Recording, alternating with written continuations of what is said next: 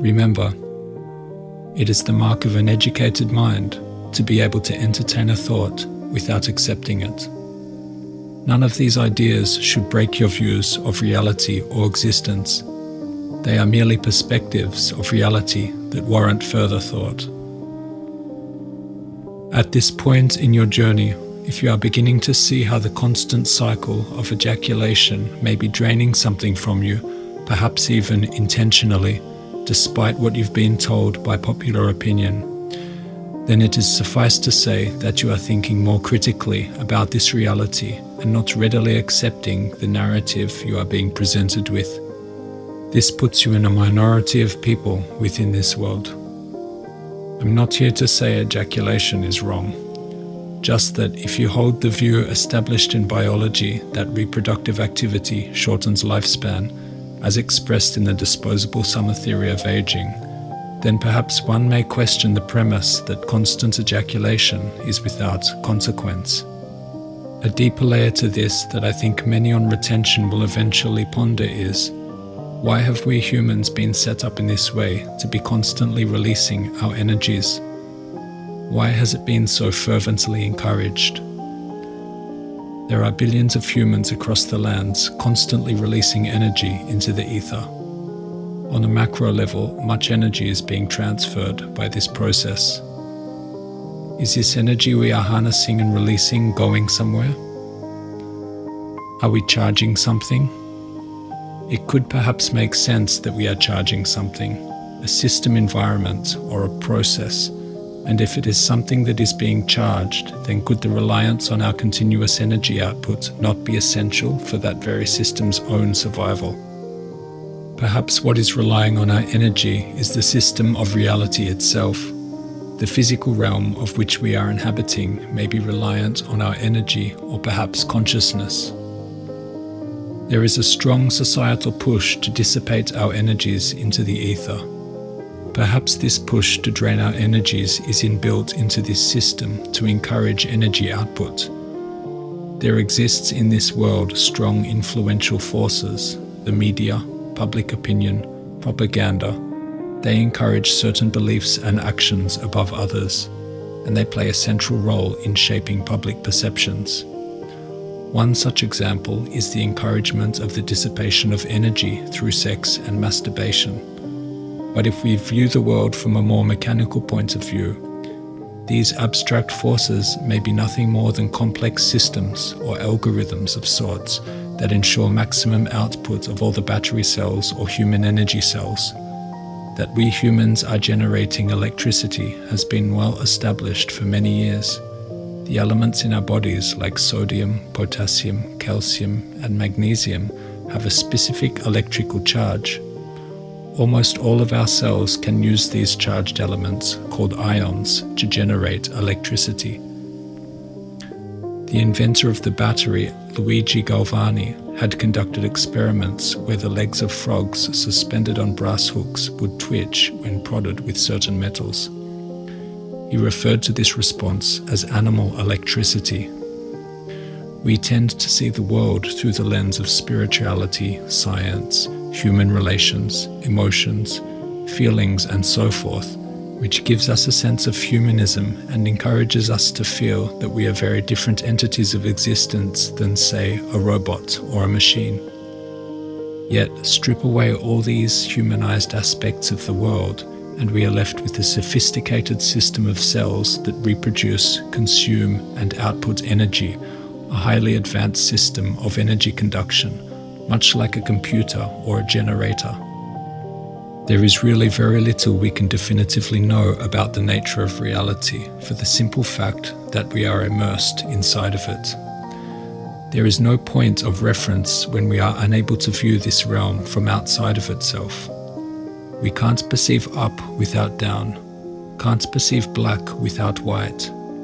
A man born blind cannot accurately grasp the visual experience, even if it is explained to him verbally in depth by one who has the ability to see.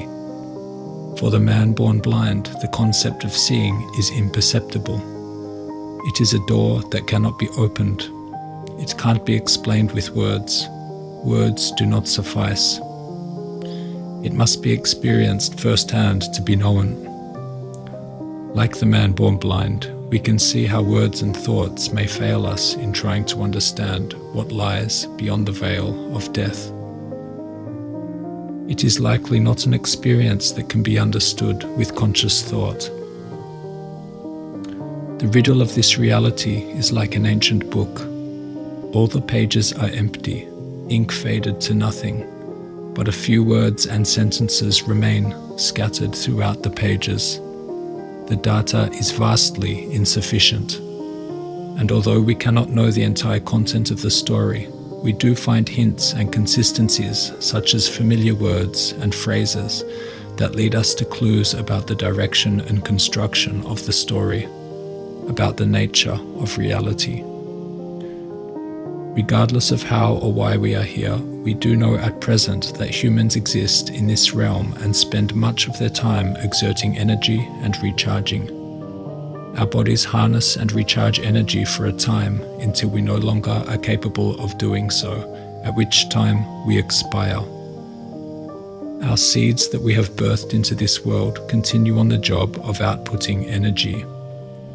Humans not only harness energy physically, but also mentally through emotions and attention. We know that attention or observation changes the things we look at, perhaps even brings things into existence. From the famous double-slit experiment, we have seen how observation collapses wave function from a superposition of multiple potentials to a single state. That is to say, pinned down into a state with a definitive value, an eigenvalue on the eigenstate of position. What this means is that before observations, the state of things remain as unlimited potentialities, and it is the very act of observing that locks them into place, that collapses reality. This can make us question whether reality is actually existing in areas we aren't currently observing. If you're watching a girl in a house on TV, does the tree outside of the house at the end of the street really exist? The tree is not on the TV screen. Of course, if you were to take the camera outside to view the tree, it would be there. But as the tree is not on the screen, there is no data in the TV directly supporting its existence. So does it actually exist in that TV program? Or would it be necessary to be in front of the camera before it exists? The TV screen only uses energy to animate what's in front of the camera. It does not animate the entire surrounding universe inside of its circuits. It only recreates what the camera is being focused on. There is not enough data or energy to recreate the entire universe of everything outside of the current camera frame in view. To only bring into existence what's in front of the screen is optimal for energy efficiency. To not expend energy unnecessarily. It seems reality also operates in such a way. The double-slit experiment may support this notion that whatever is outside of the scope of the observer need not be forged into its physical manifestation until it has been directly observed. That is not to say that objects outside of observation carry no consequences to what's inside the frame, just that the physical manifestation of the unobserved object may be unnecessary and not physically existent. Rather, it may remain in a state of pure potential that requires observation to lock the reality into physical substance. As the saying goes, if a tree falls down in a forest and nobody hears it, does it make a sound? Can the sound exist without the observer to hear it? It seems that our interaction with reality is a prerequisite for its own existence. More expressions in the English language have perhaps hinted at the energetic qualities of human attention. Where attention goes, energy flows, and attention is the most important currency that anybody can give you. It's worth more than money, possession, or things. Look around you. Reality is set up to harness human attention. Your phone that begs you to look at it quite successfully whenever you can, to check your social media, emails, applications, browsing. Your television with its unending broadcast of entertainment in your home for you to freely give your attention to. Before that, it was newspapers, magazines, paper ads. It is perhaps the case that such devices too are harvesters of human energy, serving some deeper purpose, of powering some larger process that we cannot perceive from this level of existence. Extracting energies from the human to charge something much bigger than ourselves. Because of this energy output humans exert in all fields, we develop and evolve as a species, soon integrating fully to AI and from then on to incomprehensible levels of evolution.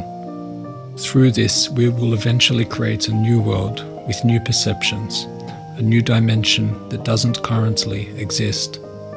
Whatever the overall intent of this system is, the point that seems clear is that our human participation is absolutely necessary. This system or this reality seems to feed on energy for survival. That is to say that without the human energy input, this universe may cease to be. Without our consciousness of this realm may not in fact exist. This reality is powered by your attention, by your emotions, by your energy. It feeds off of them. Reality is a system that seems to feed off of energy to function. As time goes on, technology improves and the overall output of human energy increases. Technology amplifies human energy output at an exponential rate. The level of information our computer chips now store would be unfathomable to previous generations of technology. The output of words, videos, all sources of information that in time help move faster the wheels of human evolution and advancement to the next stage of existence.